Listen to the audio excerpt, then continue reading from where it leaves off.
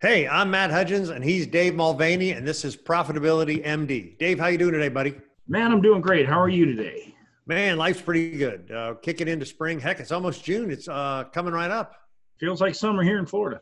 Yeah, we're not quite there yet. We got a little cold spell. But I tell you what, it's being quarantined. I kind of have the time frame of March still in my head. It feels like that almost. When I was locked up. Yeah. That's when I was locked up. Hey, we're going to do episode 74 today, and I'm going to share a couple charts here. Know your numbers to be profitable. So we always talk about the importance of knowing your numbers to be profitable. I thought today we talked about 3 key numbers that you really need to know that can help you create exponential growth. So I'll share my things and my little screen, and we could make some comments on it. All right. I can go into this little part right here. This is part of a bigger thing that we have, but we're just going to cover a couple pieces right now. All right. So we were going to talk today, uncover hidden revenue using your profit and loss statement. So basically how much income and your expenses are, right? How to create a P&L from scratch if you don't have one.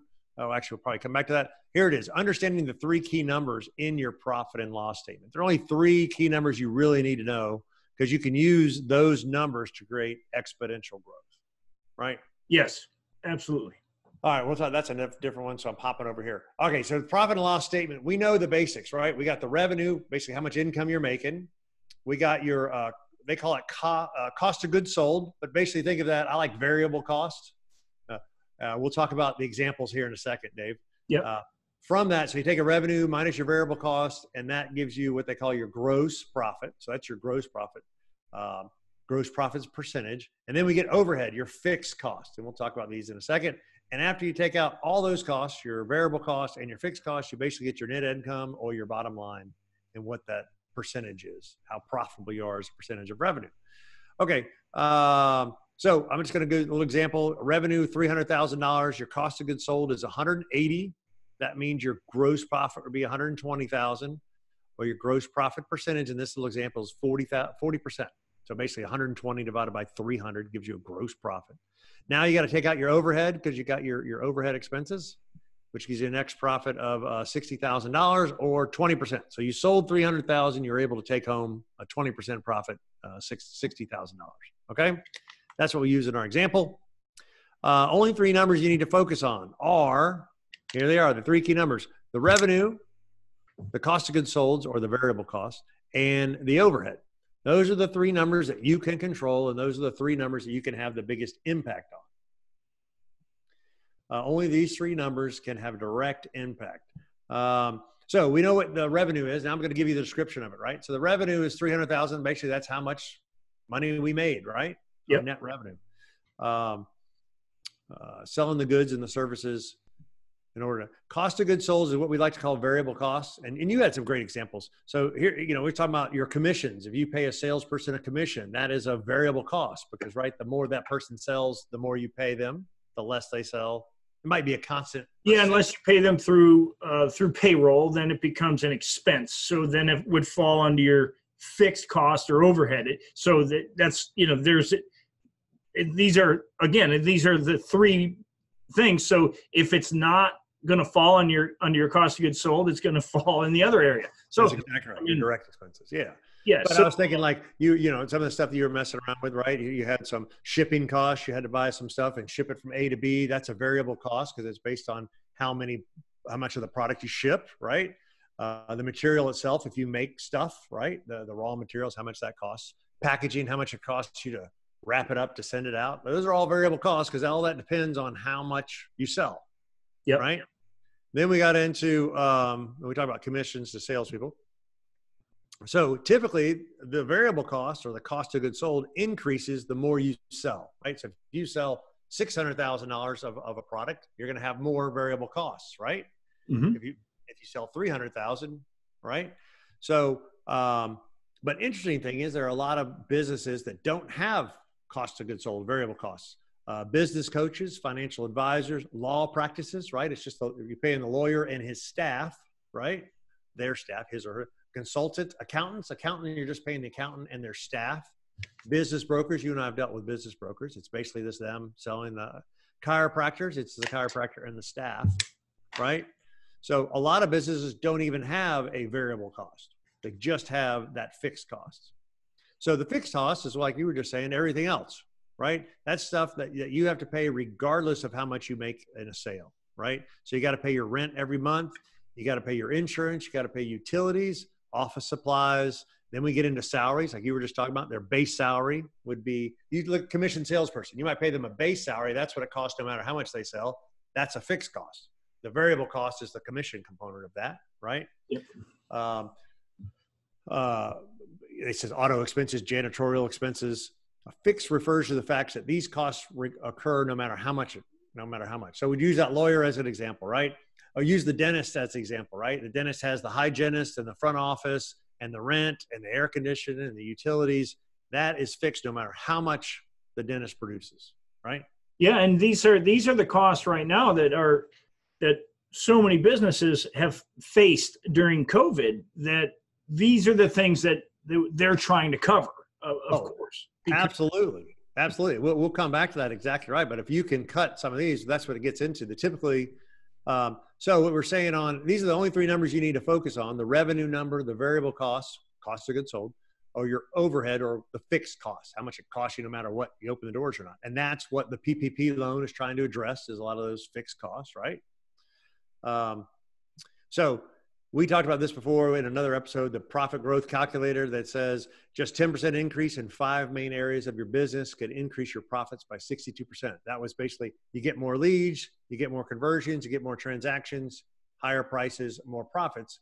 A 10% increase in each of those 5 areas actually leads to a 62% increase in profit. So let's pause on this slide for a minute, because I want to draw attention to the fact that so many people think that, growing a business is about like these big leaps and bounds. I want to grow 100% a year. Well, let's just say you want to grow 50% a year. What you really don't care about is growing 50% a year. What you care about is growing your profits 50% a year. If you can grow your profits 50% a year, what Matt is showing right now on the screen is that you can make small incremental differences across these 5 areas to have a 62% increase in profit. And that's huge. That's where, that's what you want to do, is you want to make incremental increases, get more leads, a 10% increase in leads, get more conversions, a 10% increase in conversions, et cetera. Exactly right. And that's really what you and I do in our coaching, in our mastermind group, and that type of stuff. But I was trying to cut it to even more of a financial aspect. Say, okay, there are the 5 things that you and I work on when we're doing coaching with people, but I could even make it simpler.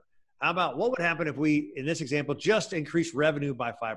So we just took one of our strategies to increase revenue by 5%. What does that do to the bottom line of this example? So that $300,000 business is now going to sell $315,000, right?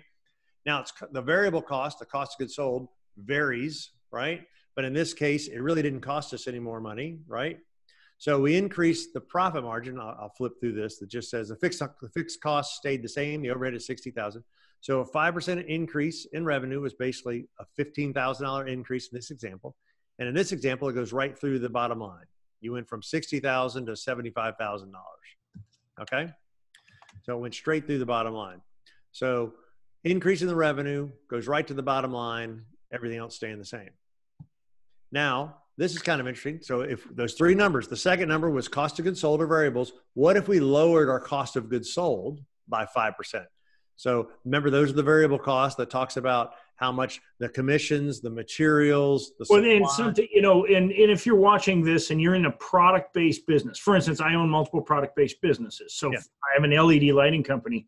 So a portion of my cost of goods sold are the underlying LED lights. Well, if I'm going to increase my revenue, there's a couple ways I can do that. I could just, like Matt said, I could actually charge 5% more for the same product. So my cost of goods sold didn't go up. I wanted to bring that out, because if somebody was in the products business and they're watching this, they're going, well, how can I increase my revenue without increasing my underlying cost? Because I got to buy more product. Let's just say you did a price increase. Let's just say a 5% price increase, just just for this. Absolutely. That's the number one thing. We'll talk about that in another podcast would be, Sure. That's the number one thing you do is just a 5% price. I was picturing an objection coming up that somebody might have, and I wanted to cover that objection. Oh, that's good. That's actually really good because we'll talk about that in the next one. This is talking about, all right, so let's say you can't decrease the cost of those lights that you are shipping in from wherever, but maybe you could negotiate a volume discount for shipping, right? Maybe you can do a volume discount for larger orders. Maybe you can do the packaging because when you get them here and you repackage them to send them out in smaller batches, maybe somehow there's some cost savings on that side, right? So I don't know your lighting business per se, but certainly we should go through and kind of find these little 1% savings here and there that might add up to a 5%. All right, I'm gonna pause. Let's say we're talking about shipping. I mean, that's a good example. There are when you get into bigger groups, sometimes there are items available that allow you better discounts, like with UPS or things like that. And so it allows you to sometimes, many companies charge a, what do you call it, shipping and handling, if you will. But if you can make the underlying shipping costs go down while still charging the higher, you can make more margin on the shipping. So once again, you can lower your cost of goods sold, even moving the same amount of product through the same channels, just by maybe joining forces with others, et cetera, to get those costs. And we just had that like 2 years ago when oil prices were so high and gas prices were so high, you could charge an extra fee for shipping, right? Now it's actually the complete opposite. You're making more money because shipping is less expensive than it was 2 years ago in the higher fuel costs. Yeah. So in this example, hey, we're just lowering the cost of goods sold. If I could just do that and I didn't change our revenue, what does that do to the bottom line? So because my variable costs are a little less, 5% less, now my gross profit's a little higher. My fixed cost is still $60,000. So what did that do to my bottom line? So a 5% decrease in your cost of goods sold, your variable cost, made me $9,000 in this example, or basically, that's a 15% increase, by the way, in profit. 5% increase in this example. Your numbers are going to vary based on but this is the formula. You guys can put this together yourselves, right? Your own P&L statement. But you're exactly right. It's a 15% increase in profit just for a 5% reduction in your cost of goods sold. So then we said, all right, well, what if we could just lower the overhead by 5%? That's your fixed cost. That's your rent, your utilities, your salaries, all that stuff. Janitorial costs. So same thing in this example, revenues of 300,000, cost of goods sold of 180, our gross profits 120,000. Now, instead of a $60,000 in fixed costs, what if I could decrease it by 5%? So that's $57,000 in fixed costs, $3,000 savings. That goes right to my bottom line. So it's a $63,000 in profit based on a 5% savings in in overhead. So, but here's the truth of it. The real power is what if you could, here's the exponential part. You know, we teased that. What if you had, what are the three numbers you need to know? These are the three numbers: revenue, cost of goods sold, and your net profit or overhead fixed costs. And then if you could decrease each of them by 5%, this is what really is cool. So if you got a 5% increase in revenue, 5% decrease in your cost of goods sold, right? Now we get a 5% decrease in our overhead, and then it goes right to the bottom line. And now that's a 45% increase in your profit. It takes your profit from 60,000 to 87,000. So that's $27,000 profit, or 45%. So just like what you just said, literally beforehand, this is the exponential growth. If we are just tweaking, surely we could come up with a way to grow your revenue 5%. Surely we can variable costs, lower them by 5%. Surely we can lower the overhead costs, the fixed costs, by 5%. Those three tweaks lead to a 45% increase in profits. And if you want to get really creative, if you took the extra money and you put your kids on payroll and you put it away for their college fund, the amount you could save on taxes. Now we're decreasing our taxes. You're exactly right. So, I mean, you could literally, you could almost pocket the entire increase in profitability. The things that most business owners don't think about. Right. Exactly right. They think about this big, I gotta grow, and it's gotta be big, right? That's a 45% increase, and you really didn't change anything in a big way. Yeah, these are small incremental changes, and that's exactly, you just change these three numbers by 5%: revenue, your cost of goods sold or your variable cost, and your overhead or your fixed cost. Just change those three numbers by 5%. It's a 45%. Now your numbers might even be greater depending on what you have. Let's go back to the lawyer example. He doesn't even have a variable cost. He just has fixed costs, so he could lower his fixed costs by a dramatic amount. Maybe whatever. So then it's interesting to think about, like you just said, what a lot of guys think that they need, oh, well, what I really need is a new marketing program. I really need new revenues. So I was trying to show that example in this next slide. What about a marketing program? What would it take to generate $27,000 more profit in this example? In order to do that, I'd have to get a bunch more revenue. There's a whole math behind that because of my gross profit is at 40%. I don't want to tell you all the math, but it ends up being, you'd have to have a 20, I think it's a 20, what's going to tell me here in a second. 27% increase. Yeah. You'd have to increase your revenue by $67,500, which is a 23% increase in revenue. All right. So if we did our exponential growth said the three key numbers: revenue, let's increase it by 5%; variable cost, decrease it by 5%; fixed cost, decrease it by 5%. That's a 45% increase in profit. In order to get a 45% increase in profit, and all we wanted, and if we just handled the revenue, we'd have to increase our revenue by 23%.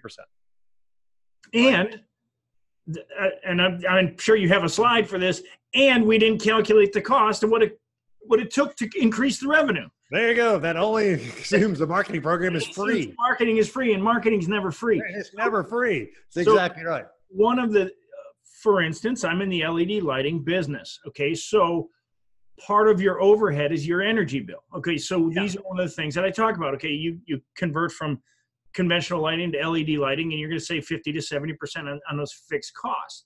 And then many times you can structure financing out of those and actually pay out of your savings so that you're immediately to the positive. So perhaps that's one way you can make those adjustments. And whenever you can adjust your overhead and your cost of goods sold without spending more money on advertising, that goes straight to the bottom line. So yours is a great example. Like, that is the way that you sell those lights, right? Yeah. You say return on investment, of course. Yeah, return on investment. Look, when you put in our lights and our fixtures, it'll decrease your fixed costs, your overhead costs, and you guys can take their numbers and plug in your lights, right? And calculate how much of a savings that is and say, hey, look, this actually pays for itself. What was it? How long does it to pay back for those lights? Well, we don't just talk about energy savings alone. A typical is under 3 years, but we also, then you don't have any people on ladders and lifts. So that's a variable cost now. There you go. To change out the lights, you mean? Yeah, especially if the lights are parking lot and you have to hire an electrician, and they come out and they the boom lift, it's $400. So all of those are part of the variable cost of owning lighting. Electricity costs, of course, on average increases about 5% a year on average over, you look at it, electricity costs in 10-year windows. So all of those things, and there's tax code 179 savings for investing into your business. So you also get tax deductions for those type of investments. So, and that's just one type of you can buy a new copy machine and reduce your costs. There are a lot of different things that you can use to reduce overhead, even though you're spending money, especially if you can take the amount saved and amortize it over a period of time. Now you've got tax deductions as well as reductions in overhead. These are exactly what we're talking about. But this is how you guys can sell the lighting, is literally by using their numbers against them, right? Use your customers' numbers and say, look, you're going to pay yourself back in 3 years, 2 years, a year and a half, right? We've got a job tool that goes in depth to every penny saved, the return on investment, what it means long-term over a 12-year life, 15-year life of the product, how much you're going to save. It's astronomical. And there's many energy saving products that do that. And that's perfect. That's perfect. But the point of this was saying, look, if you're going to know three numbers in your business, the three to know are your revenues, your variable costs, and your fixed costs, right? And we're in a great time to be doing this now during our little crisis. And then the thought process is, hey, instead of just looking at the revenue and I need to grow my revenue by 23%, right? Instead, it's no, if I just got a 5% increase in revenue, if I just got a 5% decrease in my cost of goods sold or my fixed, remember the example, goes here from 60,008. It's a 45% increase in my profit, right? So let's talk about this from the lens of COVID right now too, Matt, because a lot of people know that their revenue is going to be down this year. So, but your overhead is probably going to be down too, because if let's just say we're probably never going to go back to normal, what we consider the same normal, just like after 9/11. It used to be my wife would walk me all the way to the gate when I get on a plane. That didn't happen after 9/11 anymore. So nothing ever goes back to completely normal after something like this. So maybe things are going to change. Maybe you will not be able to have as many employees. So your overhead is actually going to go down. This is what we're trying to do in this episode, is really get you focusing on the bottom line number, the profitability of your business. That's what the show is about, profitability. So make adjustments in other areas, in the cost of goods sold and overhead, because you need that bottom line number to survive. That's the number that is the most important number on your P&L statement. Yeah. And that's what's going to matter. And we've got, how do we do that? That's where we could talk about 6 different ways to increase your revenue. We're going to talk about 6 different ways to decrease your variable costs. We're going to talk about 12 different ways to decrease your overhead. So we can do that in our future podcasts here. Right now, this was just the setup, which was the 3 most important numbers that you need to know are your revenue, your cost of goods sold, and your overhead, your fixed cost, your variable cost. And from that, you can determine or create, let's call it exponential growth, by making small changes. This example of 5% revenue, 5% decrease in variable costs, 5% decrease in fixed costs leads to a 45% increase in profit. Your numbers will vary, but you can plug those into this little chart, this little formula, and figure it out for yourself. But this is where what you and I do in our mastermind group. This is what we do in our coaching programs. This is what you and I do, is to focus on the bottom line.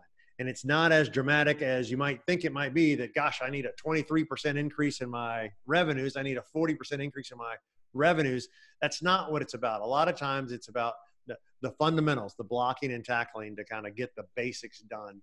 I know numbers aren't the most exciting thing, but I think our guys, our viewers need to know, here are the basics. If you just had to know 3 numbers, these are it: your revenue, your variable costs, your fixed costs. And from that, if you could play around with those and figure out, now you're knowing your numbers, now you're knowing the bottom line. And like you said, coming out of this crisis, this is what's going to matter. How much am I taking home? What's my net profit going to be?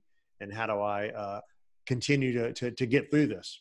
And we'll talk about the future revenues. Like I said, 6 ways to grow revenues, 6 ways to save on variable costs, and then 12 different ways to reduce overhead. So that's what we talk about in coaching. But I wanted to set this one up. So pretty good. What else you got for me? Man, well, see, that's real good. And I'm going to segue into, we have a mastermind that we're starting. And I think it's critical for people to understand the next 90 days as we come out of COVID, how critical to your business the next 90 days are. And the thing about the next 90 days, when, you and I both, when we both, everybody went through, the last debacle in 2009, it really started in my opinion, in around 2007, because the financial market started to change, and it affected my business then. And like you, we sought a mastermind group, and I've had mentors and been part of mastermind groups ever since that time, because in my opinion, look, you can do it alone, but why? When you can put your head together with someone else and it makes you stronger mentally, because you're like, wow, I never thought of it that way. So no, and that's a great point. We talked about this in the email we were talking about, which was literally, that's what happened to me. My revenue went down by greater than 50%. My profits went down 50%. And I had gotten lazy, complacent, whatever the words you want to use. And from that, I had to get going again. I joined a group. I joined a coaching group, a mastermind group. And in a very short period of time, I was on my way to doubling my profits. What I like to say is literally making more money and working less. Literally, I did that by seeking out a mastermind group, seeking out a group of people that have already done it, people that are like-minded individuals that are looking to make more money and work less, right? Pay less in taxes. And I'm glad you just revealed part of your story. Back in 2007, when I knew we were in trouble. So at that time, I had an electrical manufacturing company, and it was in early 2007 when we were trying to get a $1.3 million deal financed on a publicly traded company. And they came back and they said the bank said they wanted a personal guarantee from the board of directors. And I can literally remember talking to my team going, we're in trouble.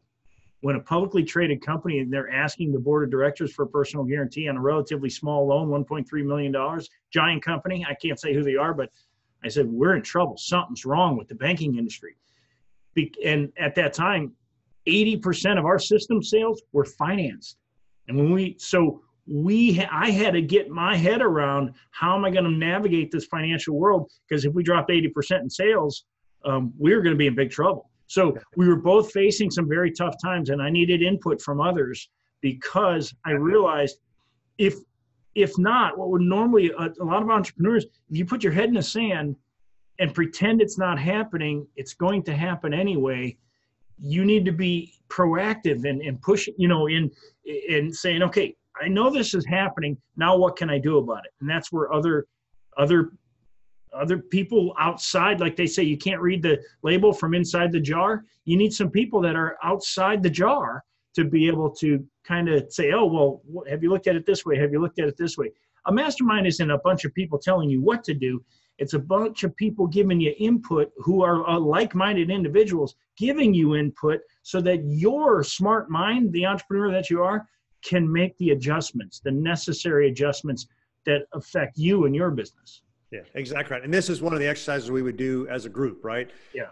Go through these numbers by yourself and then share them with the group however much you want to share and say, oh my gosh, how am I going to lower my overhead? Oh my gosh, how would you lower your, right? Because we'll have different groups and different businesses that'll be able to share their, oh, here's a great way to reduce that kind of cost. Here's a great way to get that repriced, right? Exactly.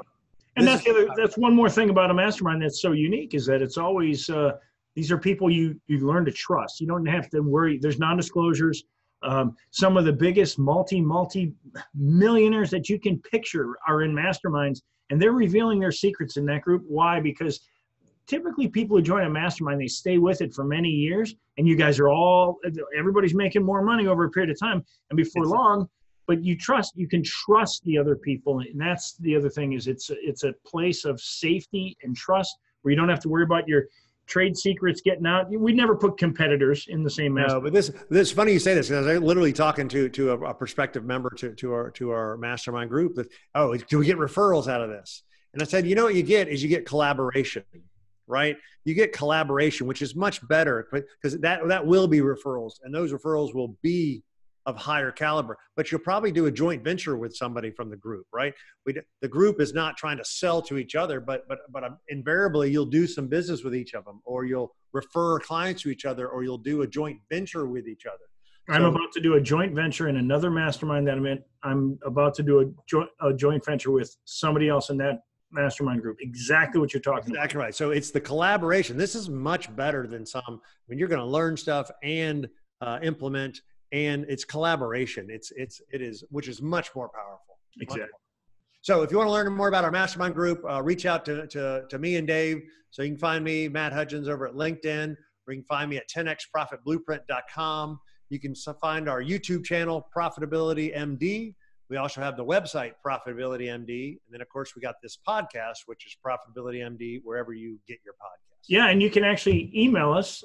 You can email Matt at profitabilitymd.com and Dave at profitabilitymd.com. Those are pretty easy email addresses so you're more than welcome to email us if you want to talk to us. We'll get on a three-way call and discuss, see if you're a good fit, see if we're a good fit for a mastermind. So, Matt, good show today.